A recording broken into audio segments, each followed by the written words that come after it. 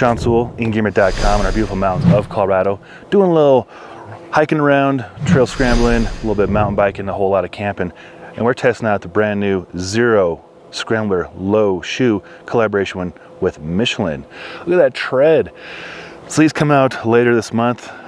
We just recently had a podcast with Steven Sashen of Xero, and he sent these over right after that, and I'm glad I did because these are my new favorite shoes. In this review, I will tell you why. So let's get into it.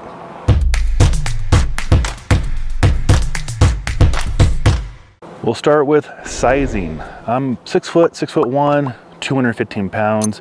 Just recently had foot surgery on my left foot. So I've been really picky on what shoes I'm going to test and wear on a daily basis. I have mostly been wearing those bedrock sandals or being barefoot most of the time. It just has felt really good in my recovery from the foot surgery.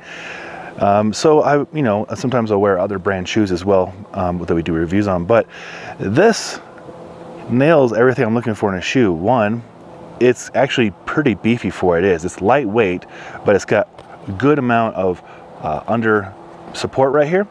And then the traction, if I can get this mud off, it's kind of mixed mud, grapple, hail, a little bit of rain. You can see right there, Michelen. Yeah, Michelen tread. And my wife was pretty funny. When I brought them out of the box 2 weeks ago for the first time, she started smelling them and she's like, oh, I love the smell of tires. Can't blame her, I do too. It smells pretty good. But this grip is really awesome. They say it's mountain bike inspired.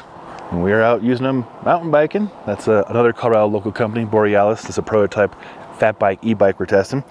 But back to these shoes. So I believe it's a 10mm stack throughout, and it's a Xero drop, obviously Xero shoes. And then one of my favorite parts is the wide toe box. That really helps accommodate natural splay of the toes, which I've found personally to be really not only comfortable, but I feel like the right word would be correct. Like that's the way your feet should splay. I don't like shoes that are smaller and tighter and they cause binding. That might even be why I had to have foot surgery in the first place.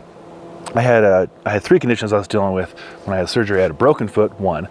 Just from kicking a table on accident really hard, broke the foot. And then hallux rigidus, which is rigid big toe. And then gout. I hereditarily have high uric acid levels. So I had a lot of things kind of stacked against me. So anything I can do to keep my feet as healthy and happy as possible, I'm going to do. And so the Xero shoes, the Scrambler Low in particular, has been really helpful.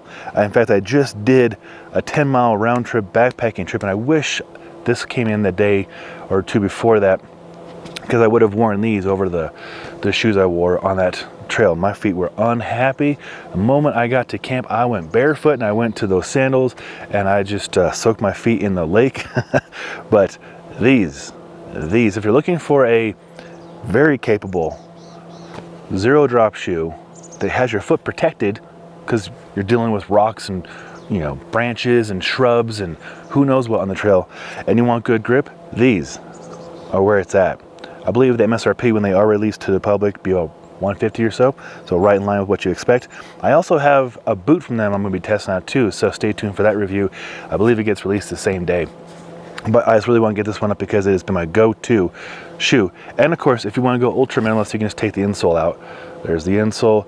I actually like the insole. I'm keeping it in there, but you could for sure go insole less and save a few millimeters of stack right there. But I'm not gonna say I have to have the lowest drop shoe possible. I just want it to be good ergonomics, good toe box, good grip, lightweight, and comfortable.